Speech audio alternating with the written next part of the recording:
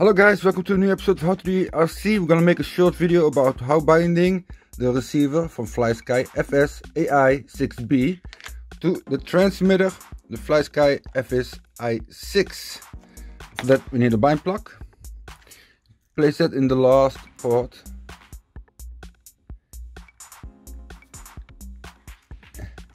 Then we need 5 volts coming from a motor and EC.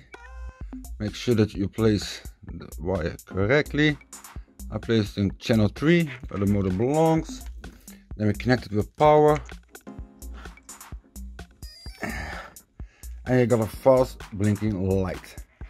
Then we go to the transmitter.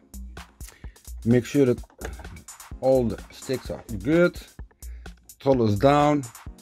Then we connect.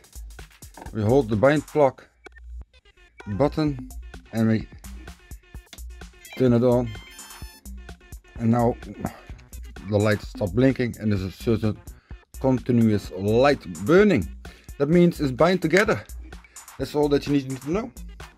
Make sure it works, of course. And that you see it works.